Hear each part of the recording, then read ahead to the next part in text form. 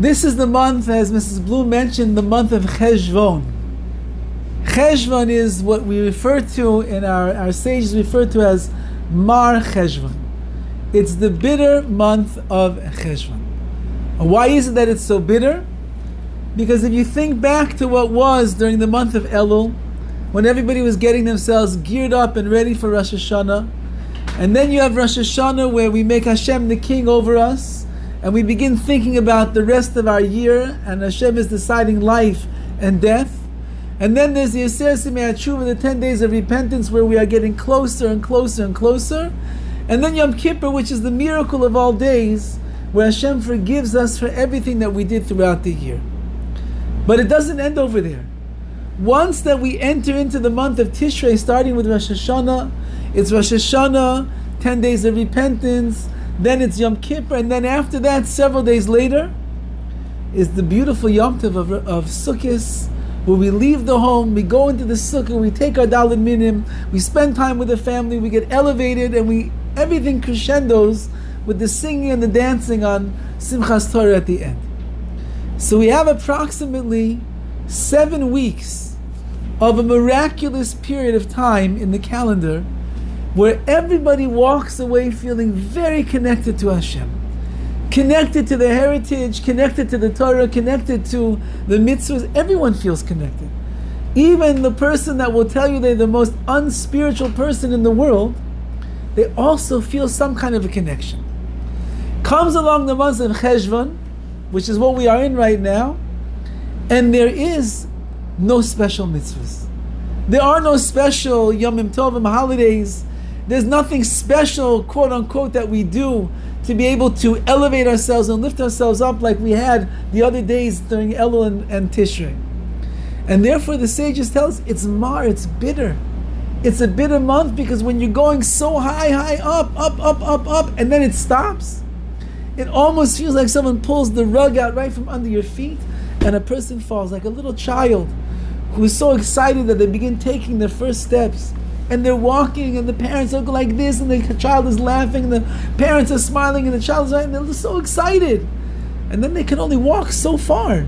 And then they fall on their face and they start crying.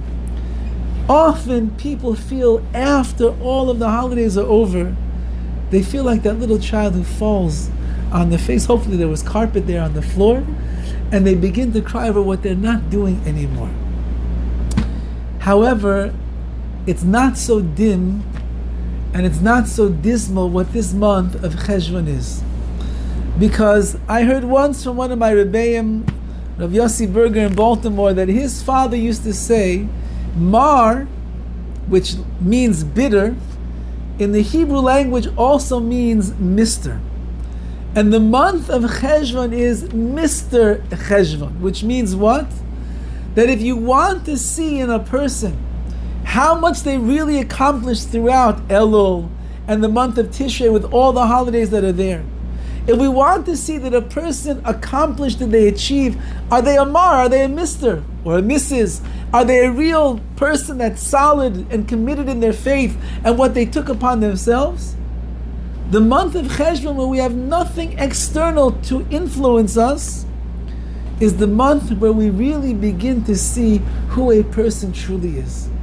If all of the words that we said in our prayers, all the promises that we made to Hashem, all the details, if it's really true or not. And I was thinking that the word Mar, which means bitter, literally, if you switch those letters, Mem, Resh, backwards, you get Resh, Mem, which means Ram. And Ram means something that is elevated. That means that the month of CheshVon is not a month where we have to go down. On the other hand, in a month where you can continue to soar and continue to grow the way that you were during the months of the Yomim, the Royim, and the holidays, that's the real Ramus Ha'adam, that's the real elevation of a person, because you're doing it on your own. When a child is learning how to ride a bike, so they put training wheels on the bike. And the kid is riding down the street with a big smile on his face. He thinks he's the greatest person. He's able to ride a bicycle. He's not really riding the bike. Sure, he's sitting on the seat and his hands are on the handlebar and the big wheels are moving. But if it wouldn't be for the training wheels, he'd fall on his face.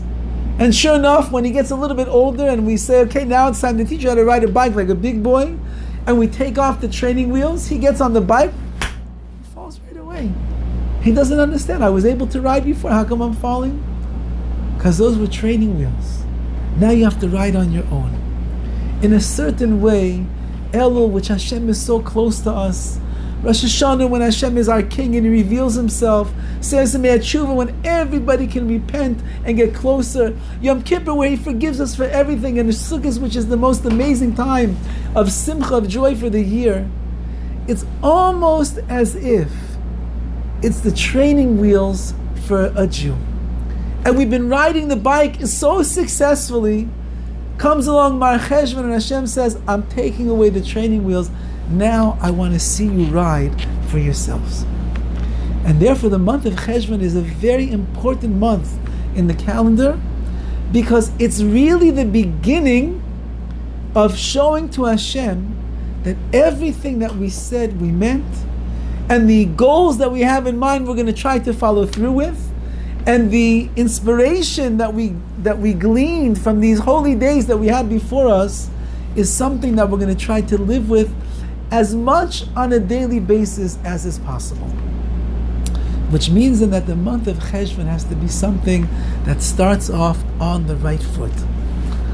I was thinking this week, from last week's Parsha, you see, Noach was the only man, Matzah Chen Be'einei Hashem. He finds favor in the eyes of Hashem. He's a tzaddik, Tomim, Hayyib B'Dorasav. He was the holy, righteous man of his generation. Tomim, he was completely pure. And he is chosen together with his wife and his sons and their wives, build the teva, build the ark, go inside the ark for an entire year while the world is being destroyed by the mabul, by the storm, by the flood. And all the animals and everyone that's in there is going to survive. And when it's over, Noach, you have to go back into the world and recreate civilization, recreate humanity, and make sure that the mistakes that were made before should not be made this time. So after the flood is over, Noach now has his opportunity to shine as the builder of the new world and generation. But the verse tells us something very unfortunate. Vayachel Noach isha adama, and Noach, who was the man of the earth, was Yachel, he desecrated himself. Vayita Karem, and he planted a vineyard. What did he do that was so terrible? He comes off the teva, the ark. He's excited to begin planting and building and starting all over again. He brought with him into the ark, he brought the zimra, he brought the vines from a kerem, from a vineyard. And the first thing that he does when he walks into the new world is he plants the vine into the ground. And he's criticized harshly for this, because the wine ended up leading to him getting drunk, and being drunk, we don't know the way Chazal explained it, not good things took place. And Noach went from being the tzaddik, tamim, the perfect righteous man, to lowering down his status altogether. So the Sforno on this verse over here says, what does it mean, vayachel? Literally means that Noach, by taking this vine and planting it into the ground and growing grapes and wine, he desecrated himself. So really, what's so terrible about planting grapes and having wine? We know wine we use for Kiddush on Friday night, Shabbos, wine by every bris that you go to, there's wine by every Yom Tov that we have. Wine we find is not such a bad thing. Yayin, Yisamech Lev Adam, it gladdens a person's heart. What did Noach do that was so wrong over here by starting off and planting this vine? So the Sforno writes, Hischil b'poyel bilti na'os. Because Noach began the whole recreation of the world, he started it off with an action that was not so becoming of who he was. And therefore, because he started off on the wrong foot, terrible things followed afterwards, which we can't even imagine. Because a little bit of a mistake in the beginning, a lot of bad can come out of that at the end. Says the Svardi, you know what his mistake was? You're starting. This is the first step into the new world.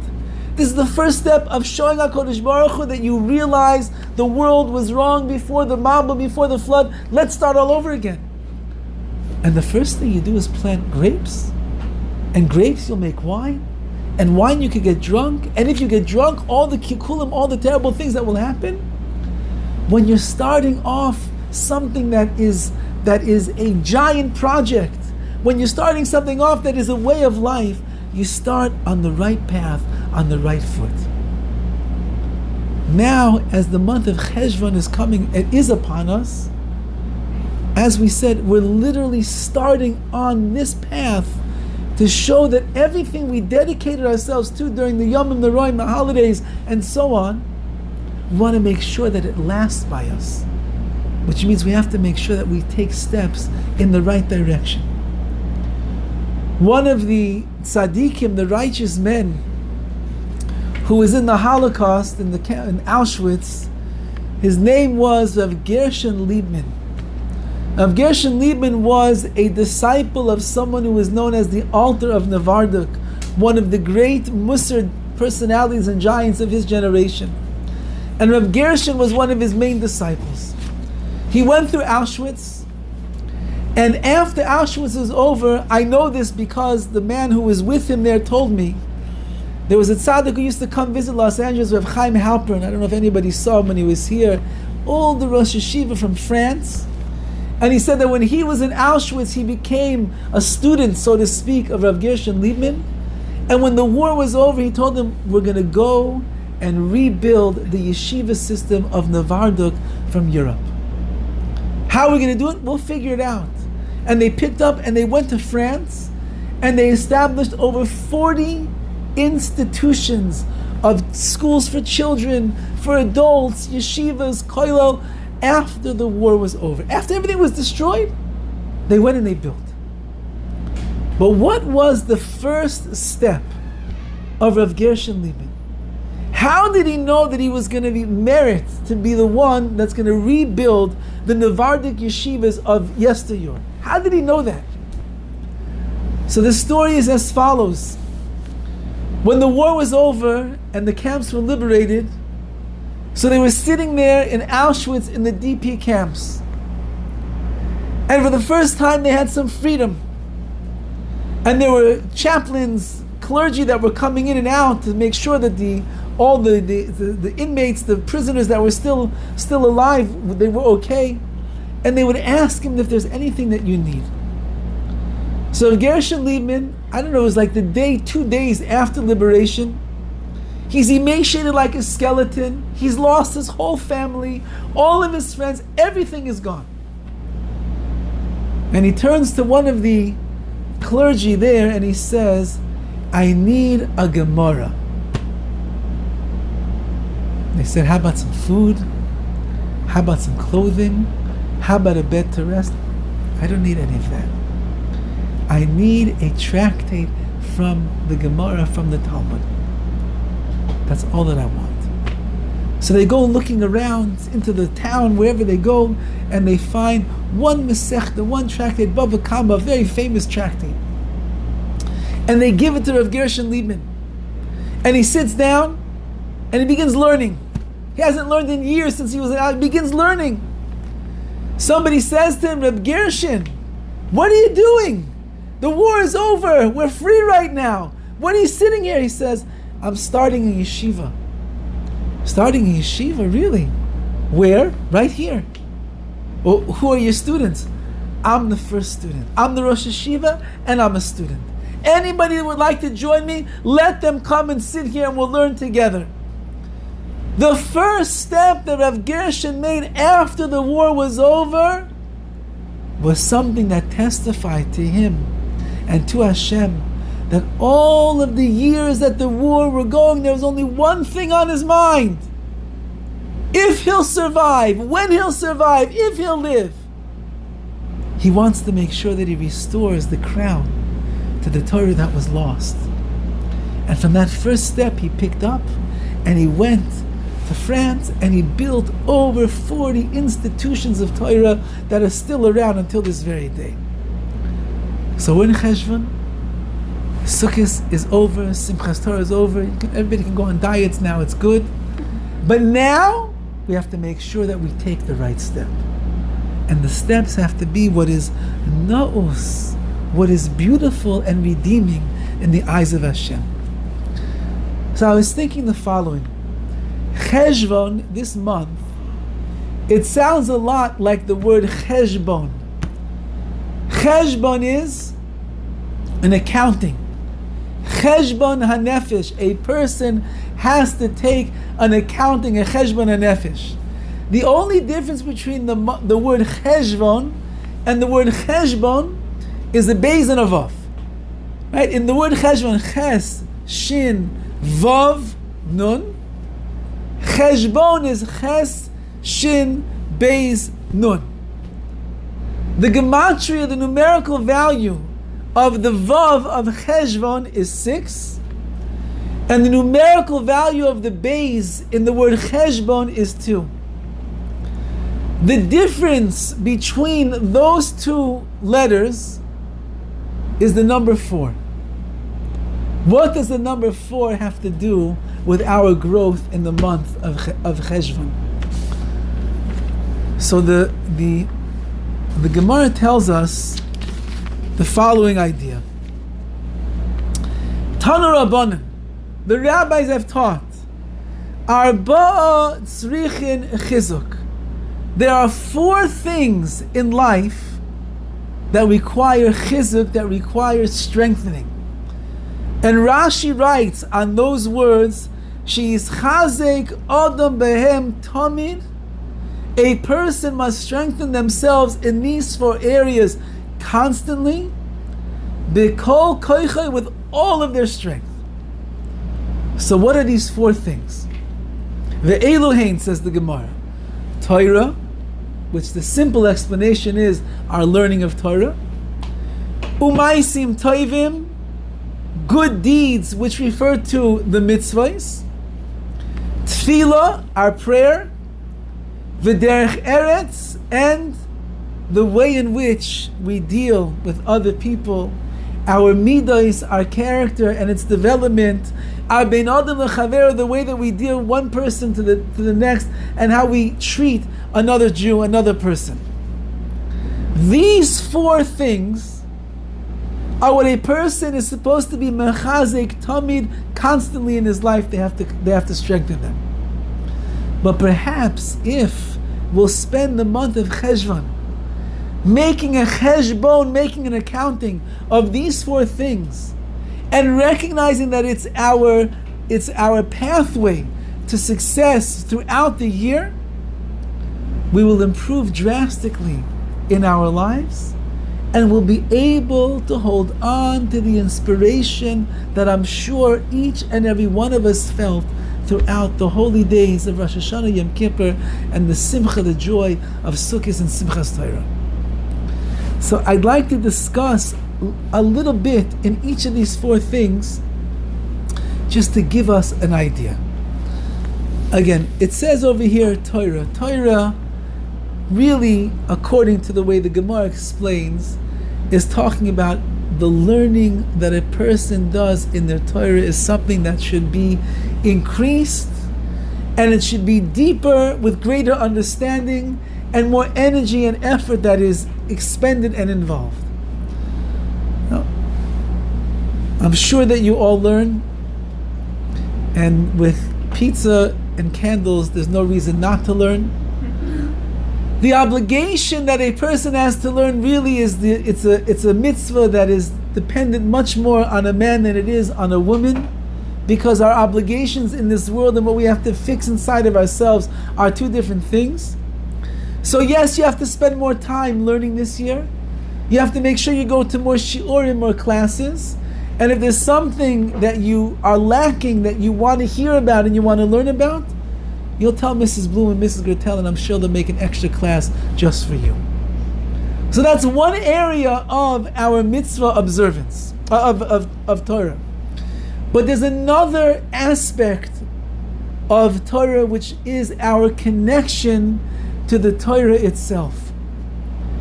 And there's a famous statement that Chazal teach us, which we find inside of the Chumash, that when the Jewish people were coming to Har Sinai to receive the Torah, and Hashem had gone to all of the nations of the world and asked them, do you want the Torah? They said, no, it's not for us. Do you want it? No, it's not for us.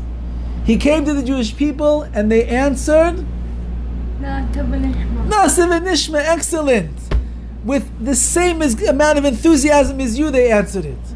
They said, Na'aseh v'nishma, we will do and we will hear. We are so excited that HaKadosh Baruch Hu is giving us the Torah, we want it. After that, what did Hashem do? It says that He took the mountain of Har Sinai and He hung it over their heads and He said, if you accept the Torah right now, wonderful, you'll have a lot of blessing in your life. But if not, then I'm going to drop the mountain on your heads, and that will be the end of the Jewish people. Sounds pretty harsh, doesn't it? All of the commentators ask, why is HaKadosh Baruch Hu? They already said yes. They want it. They said Na'aseh v'nishma. We're ready to do it. We're able to do it. We'll learn about it afterwards, but let's accept it. Why is He hanging the mountain over their head? So the Maharal explains that He was teaching them a very important point. And that is that as much as you want to accept the Torah willingly, you must come to the recognition and realization that it's really a necessity. And it's something that not only do you want in your life, but it's something that you need in your life. Just like you can't live without oxygen, you can't live without water. Pre-got you probably could live without, but bread you cannot live what? It's debatable. Bread you cannot live without. You can't go so many days without basic sustenance. So too, a Jewish neshama cannot exist in this world, and the Jewish people will not continue unless we receive the Torah. Says Hashem, I want you to understand that. I know you want it. But one day in future, in the history of the world, there's going to be something called the Inquisition. And the Spanish nation is going to turn on the Jews, and they're going to want to kill all of you. And you're going to have a choice over there. And you might say, you know what, Hashem, when we accepted the Torah at Har Sinai, it was so good to be a Jew back then. Miracles of the Exodus from Egypt. It was the miracles of the splitting of the sea. We were the treasured nation, the favored nation. Well, of course we're going to accept the Torah. And we took it willingly. But now that it's not so easy to be a Jew, the Spanish are rising up against us. They're trying to make an inquisition. They're burning us at the stake. We don't want it anymore. So here it is back. Hashem says, no, you can't say that. And that's why I'm hanging the mountain over your head. Because I want you to realize you can't live without it. You can't give it back. When it's too hard and too difficult, that's exactly the most that you need the Torah. There was just the other night in the valley, there was a memorial service for a very special Jew whose name was Saul Teichman, Zichronim Livracha. He was one of the older Holocaust survivors that live here in Los Angeles, and he was a man of extraordinary faith. And they said over two things, again and again, all the speakers that were there. Many people that went through the war, they went through so much Gehenna, so much suffering and destruction and hardship, and they saw things with their eyes we can never imagine. They were traumatized for the rest of their life. Saul Teichman, anyone that knew him, I was fortunate enough to have a good friendship with him. Anyone that knew him never saw an ounce of trauma from the Holocaust in this man's life. Many people that went through the war afterwards, and again, we're not judging anybody, their faith wavered in Hashem because they couldn't believe what their eyes had seen and what they experienced. His faith through the war got stronger. And he said, you know why that was? While I was there in the death camps of Auschwitz, and I saw the enemy and the evil ways of the Nazis, Yamach Shemam, and I knew that Hitler, Yamach Shemo, was the one that was driving force behind it all, I thought to myself the following: if evil, when it harnesses all of its energy together, could accomplish so much destruction and so much bad in this world, imagine if a person will harness all the kedusha, the holiness, and the sanctity, and the goodness, and the purity of Torah and of mitzvahs and the relation with Hashem, put that all together. Imagine how much the good can overpower everything else that there is in this world. And that became his mission after the war. He wanted to make sure that he showed the world, as evil as they were and as much as they destroyed, if you're good and your neshama shines, you can add to this world things that nobody imagined a human being could accomplish. And he was a spokesman for Klal Yisrael.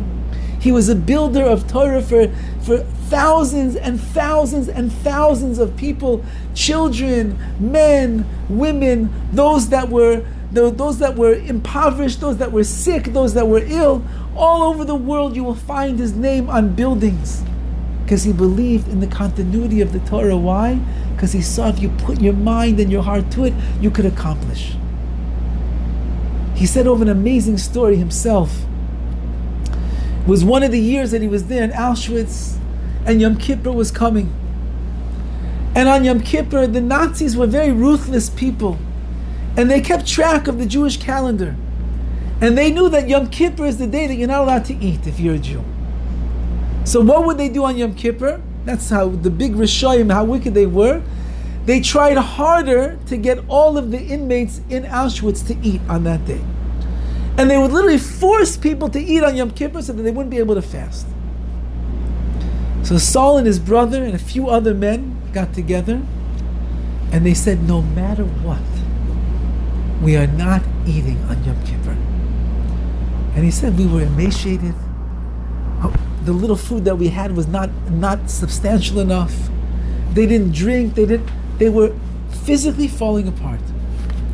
But he said, we made it through that Yom Kippur without putting a single morsel of food into our mouths. And you know what? At the end of the day of Yom Kippur, we weren't weaker, and we weren't more shvach, what we would call more the disintegrating, so to speak, of our strength. On the other hand, we were stronger, and we were revived and rejuvenated, because we were connecting ourselves to the world of Torah. Na'aseh v'nishma of Klal Yisrael is the statement that resounds throughout all generations that says, yes, we need the Torah. And yes, we cannot live without it. We understand that. But once that we're going to do it, we have to do it with a simcha, with a happiness, with a joy, with an understanding that this is the best thing in the world that a person could possibly do for themselves. And therefore, perhaps in this month of CheshVon, when we are charting our course for the rest of the year, we have to think, number one, Torah, what is that? That we want to strengthen our cheshik, our desire, our passion, our drive, our enjoyment of the Torah that we ourselves are connected to. And that's really the Arizal said about himself. The Arizal was the greatest Kabbalist of the last 500 years. He didn't even have a red string around his wrist, and he was still a great Kabbalist. And the Arizal said, how did he merit to have all of these lofty levels? He was almost on the level of sheer prophecy, the things that he knew. How did he merit it? Because he did all of the mitzvahs, and all of his learning and all of his connection to the Torah was all done b'simcha, with joy. When a person approaches their connection to Torah happy, there's so much to be happy for. You're connected to Torah, you have Torah in your life. You see what's going on out there in the world today. can imagine what's going on. Imagine if you weren't sitting here right now. Imagine if you weren't at someone's Shabbos table this past week. Imagine if you didn't have mentors the way that you do over here that can guide you and influence you and help put you in the right direction. Imagine you'd be somebody out there on the street doing who knows what, thinking who knows what, going who knows where. But you have the schus, you have the merit to be connected to the Torah, and there's nothing greater than that. The second thing that it says in the Gemara over here is Ma'asim Tovim, good deeds. What are the good deeds? It refers to a person that is fulfilling the commandments that they have inside of the Torah, which is an amazing thing if you think about it. What are the mitzvahs, what are the commandments called? Ma'asim Tovim, good deeds. They are good in and of themselves, and they are good for the person that is doing them as well. You go to the doctor gives you the whole physical up and down, tells you what's going on in you, and says, I'm going to give you some good advice. Drink 8 glasses of water, should eat more whole wheat, don't eat so much candy, not so much sugar, should be exercising 30 minutes a day, stay off of drugs, stay off of alcohol, all the things, and you'll be a healthy person. Everything he's telling you is good in and of itself, but it's also good for you. The mitzvahs are ma'asim tovim, good deeds. On their own, objectively and subjectively, the mitzvahs are good, but they are a great benefit to you as well. One of the great leaders of American Jewry who passed away already, it must be about 15 years ago now, was Rabbi Avigdor Miller. He was an American-born boy. He went to Europe to learn at some point. He came back, and his mission was to inspire Americans to have great pride in their heritage and their faith, and they should understand why they're doing what they're doing. One of his big things was that you should appreciate everything that Hashem does for you. And one of the places that he would express this most was in the way in which he would make blessings on his food. What would he do? He was caught many times talking to his food, and there was nothing wrong with him.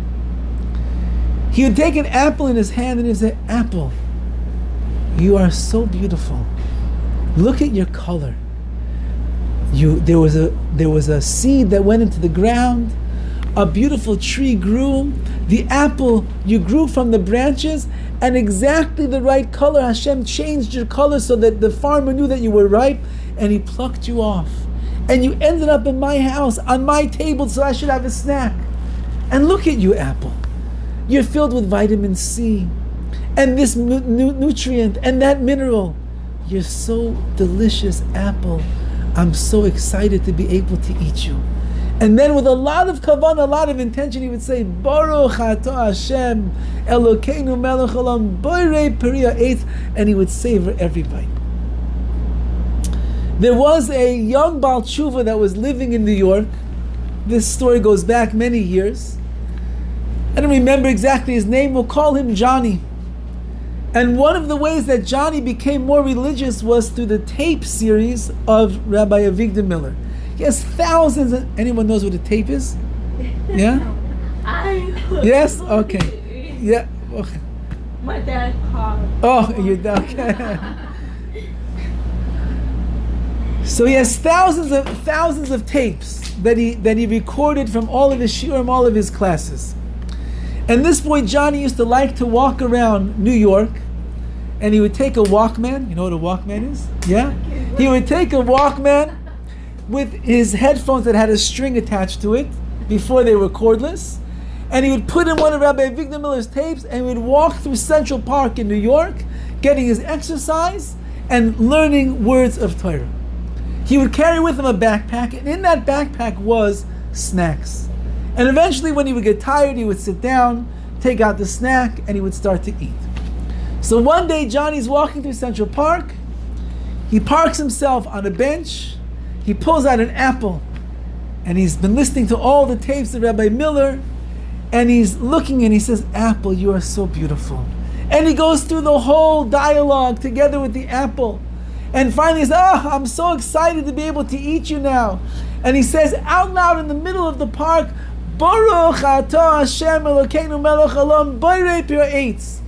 And suddenly he hears a voice ring out, Amen! And he turns around, and none other than Rabbi Vigdor Miller himself happened to be in the park, was watching this young boy talking to the apple, and he saw him make the bracha with all that kavan intention, and he answered Amen.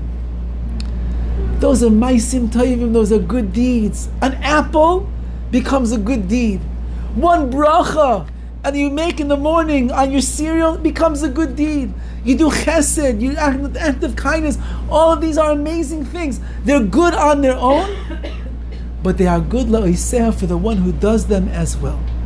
So we have to strengthen ourselves in that area too. The next thing, number 3, is tefillah, is prayer. And the Gemara, we know the wonders of prayer, the powers of prayer. The Gemara tells us the following idea. Omar Rabbi Chanina. Rabbi Chanina says, Kol hamarich betfilasai, anyone who extends and lengthens their prayer. Now, it doesn't mean that you have to dial in 45 minutes of a Shmoneh Esrei, but it means that you have to invest more energy, more time into understanding what you're saying into the words, so you'll be aware of that which you are saying and beseeching before Hashem. Ein tfilasai chayzeres reikam, your prayer will not be returned empty. We all struggle with our tefillah, with our prayers. We have so many things that are going on in our lives, running here, running there. We set aside time for prayer. Then the phone rings right in the middle while we're in the middle of Shmoneh Esrei. I have to hurry up. But who's what I'm missing? I pick up the phone. It's just one of those, recorded calls over there, and I just missed all of the beauty of tefillah.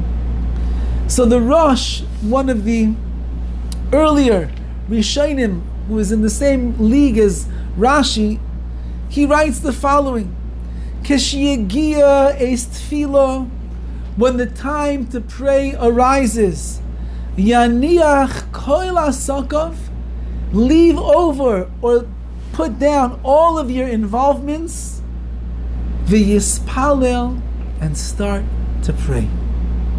That means, yes, you have to take the phone and you have to put it down. You can't be texting and davening Shmoneh Esrei at the same time. It doesn't work. You take it, you turn it off, and you put it over there. You're in the middle of studying for an exam, and you realize the sun is going down, and you did not yet pray today. It's okay. Close the notebook, close the book, put the pen down, and pray to Hashem. There is no, I heard once many, many years ago from Rav Nosson Tzvi Finkel, who was the Rosh Hashiva of the Mir. He said, without tefillah, without prayer, there is no hatzlacha, there is no success in a person's life. So we all need to strengthen our prayers.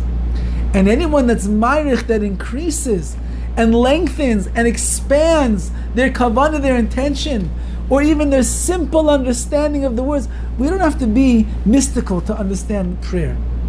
Just get an art scroll, get a Metzudah Siddur, whichever one you like, and just look at the Hebrew, look at the English translation, simply put, and understand what it is that you are saying.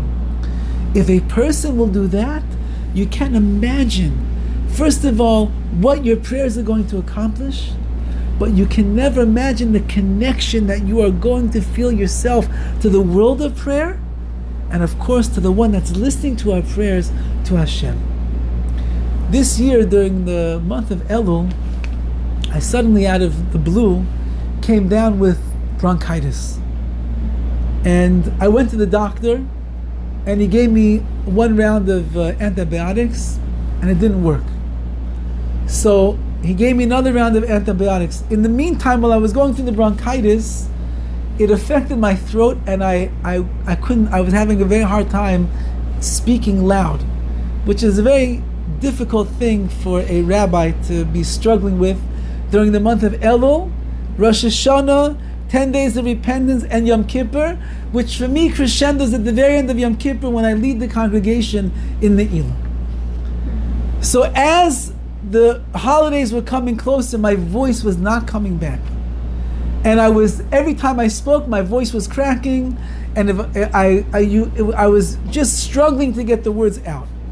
I made it through Rosh Hashanah, made it through Aseret Mei Tshuva. Right before Yom Kippur, the voice was going once again, and I was getting nervous. How am I going to give drushes? How am I going to daven the Elah? The whole Yom Kippur, I kid you not, the entire Yom Kippur, every drasha that I gave, my voice was crackling and cracking, and it was fading out. I give one drasha right before in the Elah, and at the end of that drasha, my voice gone. I'm telling you, gone. And I said, Ribono Shel Olam, how in the world am I going to lead the congregation in the most probably important part of all of Yom Kippur? One of my sons had asked me before Yom Kippur, there's kibbudim, there's honors that we have in the shul. You want an aliyah to get called up to read from the Torah. Some are opening the ark at certain points are very auspicious. And we sell them. People can come and they can buy it for $1,000, $1,800, however much it is, and it's a schus, it's a merit for them, and it helps to support the shul as well. My son asked me before Yom Kippur, he said, Tati, did anybody buy the opening of the ark before Ne'ilah? I said, as a matter of fact, nobody did yet. So he said, I saved up some Maisa money, my 10%. He said, if nobody buys it, I'm not going to take it away from anybody in the shul, but if nobody buys it, would it be possible to buy the opening of the ark before the Elah? So I said, how much do you want to give? No. So I said, if nobody asks for it, and nobody purchases it, and you really want it, then yes, you can have it. He said, Tati, what's the segula, what's so special about opening the ark before Ne'ilah? I said, oh, you open the ark, it's the last opening, it opens up the gates of heaven for you, opens up all the blessings, opens up the world of Torah learning for the year, your prayers, the blessings, everything opens up for you. Okay, Tati, if nobody else takes it, I want it. Okay, we're getting close to Ne'ilah. My son comes to me right before Mincha, Mincha goes right into Ne'ilah. Tati, and I said, no. It's all yours. You want it, it's all yours. Okay? We get to Ne'ilah, my voice is gone. We start davening silent Shemon Esrei. I have no idea where my voice is going to come from in the repetition. I look at my son after Shemon Esrei is over, and I tell him, okay. He opens the ark, and I'm watching, and he stands right in front of the Sifrei Torah, the Torah that is there, and he doesn't move himself from that position. And he starts shuckling like this a little bit, and whatever he said. I begin my davening, and suddenly I have a voice again. I cannot describe to you. My voice suddenly comes back, full force, like it never was before. I daven the entire thing. I don't know where the voice is coming from. We go back to my house after the meal. We're breaking the fast. And I said it was a nace. It was a miracle. I said, my voice came back. I don't know where it's from. So my son tells me, Tati, I want you to know that when I opened up the ark, I daven for you that your voice should come back. This is the koyach. This is the power of prayer. Not only can we daven for ourselves, for what we need, but we can daven for others as well. And if you're mayach, if you extend your prayers and you extend your energy and your strength, it's not going to be returned empty-handed. HaKadosh Baruch Hu is going to answer. And the last of the 4 things that we have over here is something, yes? Can I ask how old our son is? He's 15 years old. So I just want everyone in this room to take a moment. Think about a 14-year-old, 15-year-old boy, how other audiences this child must be. Because number one, he obviously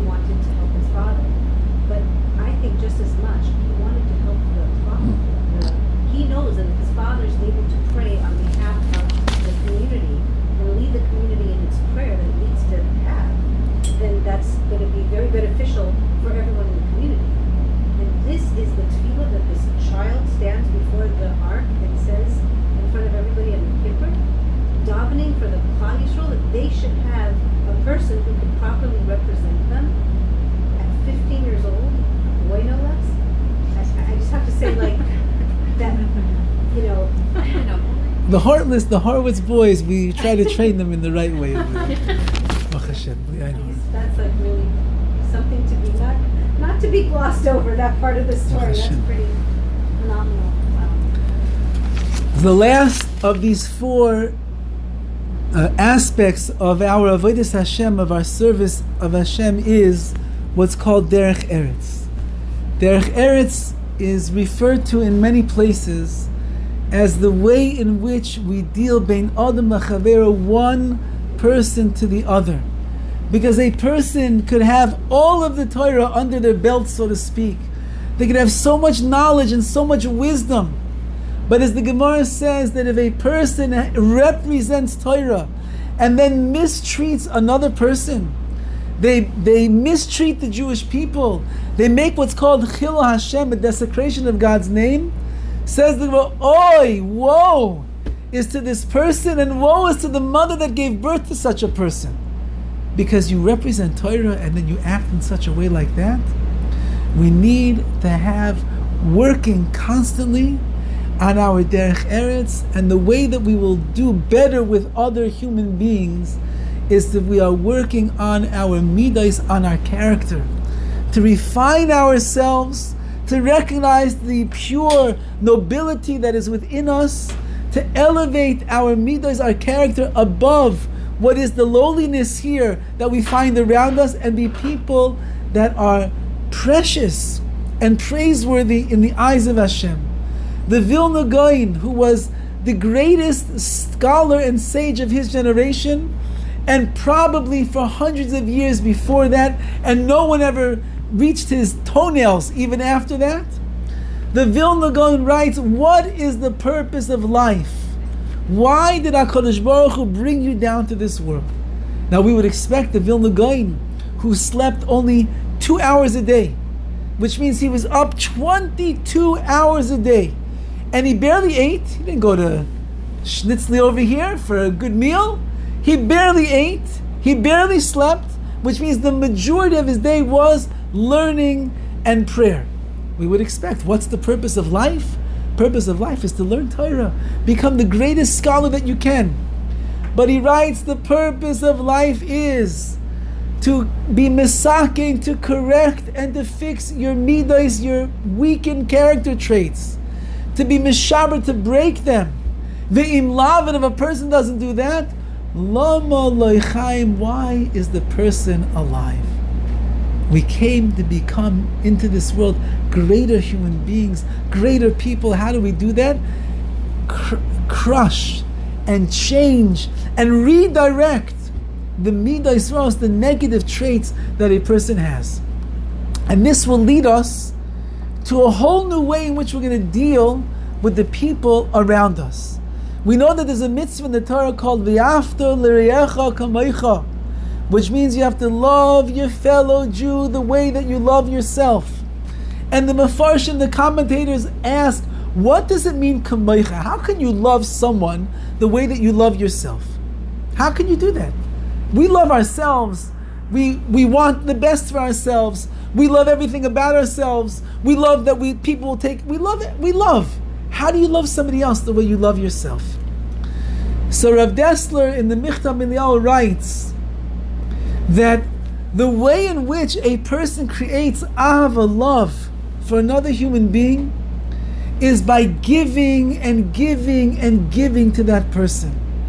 And the more that you will give even to a total stranger, the more that you will care for them, the more that you will be concerned about them, the more that you will feel for them, the more compassion that you will have on them. So even a stranger who walks into a class like tonight, or who walks to a Shabbos table that you never met before, or some other event that you're going to, they will become to you like a karov, like a family member. They will feel to you, mamish, literally, like they are a piece and a part of you. And therefore the only way that I'm going to be able to excel in my bein adam l'chaver, treating another person in the right way, is if I work on myself. It means patience. Not everybody is as great as we are. Not everybody is not as annoying as we are. Not everybody has the best sense of humor the way that we do. Not everybody has the same interests, which are the only interests in the world the way that I have. My daughter called me tonight and she was complaining that her class in whatever 4th or 5th grade, it's clicky. There's so many clicks. So I told her, welcome to the female race. Yeah? That's the way that it works. And you better get used to that, because that's how it's going to be for the rest of your tenure probably in school. And life. But, it doesn't have to be like that. HaKadosh Baruch Hu doesn't like cliques. He doesn't like when we look down and we judge other people. She can't come into my group. We're not going to call her to go out with us on this night, whatever it is. Hashem doesn't like that. Why are we cliquey? Because we have bad midas, bad character traits. We're not forgiving enough, or understanding enough, or open enough, or gentle enough, or merciful enough to let everybody into our circle. But if we would have real ava, real love for another Jew, which means that I give and I take care of them and I worry about them, then they become like, it's like a part of me. And of course they'll be let in. Last week was the yortzeit of Rabbi Vadia Yosef. I believe it was the 8th yortzeit already, which defies imagination how long it's been already. And Rabbi Vadia Yosef, besides being one of the most remarkable Talmidei Chachamim, Torah scholars of the generation, his mind could compute things faster than a computer. There's certain computer programs that have a plethora of recordings of all the different svarim, all the different books that are out there on the shelf. And if you type in a certain topic, so this program will tell you all the different books that you can find that topic listed in. Sometimes they would ask Rabbi Vadia Yosef the same question that they asked to the computer, and he would say the same exact list, but even more. And they would say, well, but the computer didn't say that. Well, the computer doesn't know all the svarim, all the books that I know. And everything was in his head. It was etched in stone. He had an unforgettable brain. And besides being amazing in that world, he was tremendous in the way that he dealt with human beings, and his Bein Adam Lechaver, which was generated by his very strong Ahavas Yisrael, his love of the Jewish people. And there's a very touching story about him, that there was a young man who lived in Har Nof in Yerushalayim, where he lived, who was in his Shana Rishon, his first year of marriage, and unfortunately his wife was diagnosed with an illness, and Rahman al-Islam lo aleinu, within the first year of marriage, his wife succumbed to the illness and she died. And this young man was sitting Shiva. Imagine the simcha of standing under the chuppah, the joy of starting a house, sitting in Jerusalem, learning the Torah over there, building what they're hoping for and dreaming a family together. All of that taken away. This young man, unconsolable. No matter who came to the house and offered words of compassion and consolation, nobody could even penetrate the heart of this young man. Somebody had an idea. This young man was Sephardi, and Rabbi Vadia Yosef, who was the chief rabbi of Sephardi Jewry, lived in Har Nof.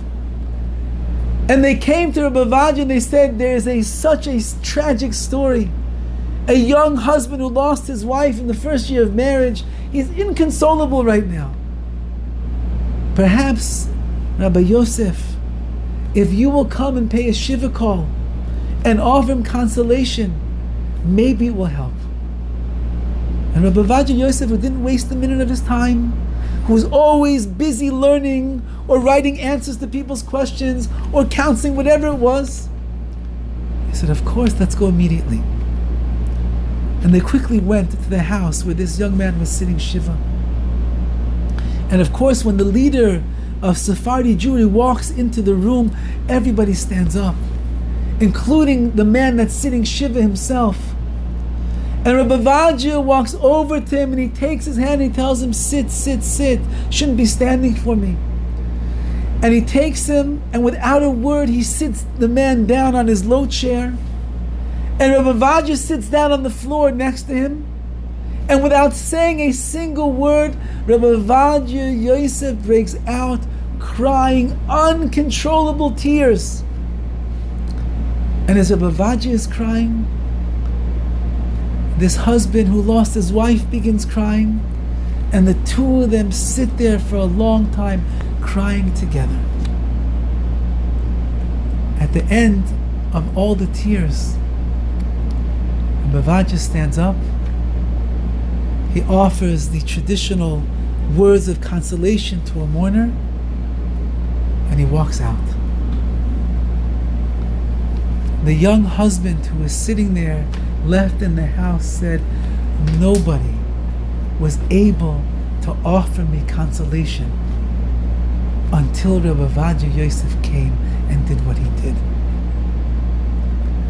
When you go into the shoes of another person, when you're compassionate, when you're kind, when you're understanding, when you're merciful, when you love another Jew the way that you love yourself, and the way that you would want to be treated and understood is the way that you treat and understand them, so then you have succeeded in the world of Derech Eretz, of Ben Adam Lachavero, one Jew to the next. And you have succeeded, as we say, in elevating your midos tovos, your beautiful traits that you have. So as we are embarking, we already began our journeys in the month of CheshVon. This Mar CheshVon, it's not Mar, it's not bitter. On the other hand, it's Ram, it's elevated, it's lofty. If a person learns from the mistakes of Noach, and they embark upon the month with the right steps, and they go in the right direction, and they tell themselves, I'd like to hold on the best that I can to whatever hisayrus, whatever elevation I had during the month of Elul, Yom Neroim, and Sukkot, then you'll certainly go in that direction. With doing what? Make a CheshBon, make an accounting of these four things, as we said. Number one, Torah, which is your learning. Don't give up on your learning. Go to the classes that interest you. Find someone to learn with. Take a book. There's so many English books that are out there today. Hashem is taking away all of our excuses to learn more about what it means to be a Jew. When we're going to go after 120 years, why didn't you do this one? Well, what do you want? I couldn't read Hebrew. Hebrew! Did you ever hear of Art Scroll? Did you ever go into the mitzvah store over here and see 100 different books in English, if not more, about every single topic under the sun? So keep learning. But your connection to Torah as well has to be something that fills you with joy. Recognize and see how sweet it is to be a Jew. How sweet it is to be connected to Torah. Because the Torah is what connects us to Hashem. The second thing that we mention is Maisim Tovim, which is mitzvahs. Mitzvahs themselves are good deeds, and they're also good, like the medicine that the doctor gives us, and it's healthy for us. And if we see how good it is, that itself elevates us and brings us to new levels in our avodas Hashem. Third of all, we said our tefillah, our prayers. Let's not forget that if we spend just a little bit more time and we turn off our telephones and our phones and our computers and whatever other gadgets we have buzzing us all day long, we just turn it off and we close the books and we turn off the TV and we say, okay, I'm going to just pray now 5 minutes, that's all that I need, 5 minutes, 10 minutes, and I'll pray to Hashem. Our prayers are not going to go unanswered or returned. HaKadosh Baruch Hu will listen to what we say, and even if you're davening for somebody else and what they need, Hashem will listen to your prayers.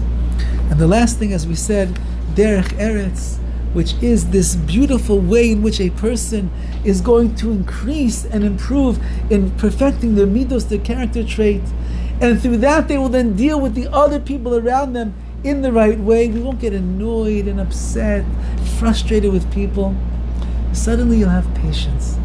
Often husbands and wives come and they're complaining about each other, fighting, arguing, bickering, and often the wife, I'm not saying, but often the wife will begin the argument, and then she's screaming in that high-pitched voice. The husband can't handle it, so what does he do? He gets very defensive, and he starts screaming back at his wife. So I tell the husbands all the time, if you will not scream back, and you will talk softly, as the Ramban writes, if you want to conquer anger, just talk softly, then besides the fact that it will drive your wife crazy if you do that, but you will diffuse the situation in a moment, that'll be the end of the argument. But we have to work on ourselves.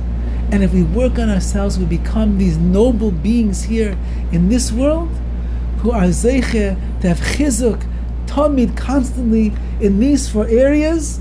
And then the month of CheshVon is elevating its ram, it brings us up. And in that way we hold on to the fires of the Yomim Neroyim, the Simcha of Sukkot and Simchas Torah, and ultimately, Be'ezah Hashem, with all of our hard work, Hashem will say, now I see that you really want to be close to me. I'll bring the Bias Goyal Tzedek, the coming of Mashiach Tzidkenu, Bimheira V'Yameinu.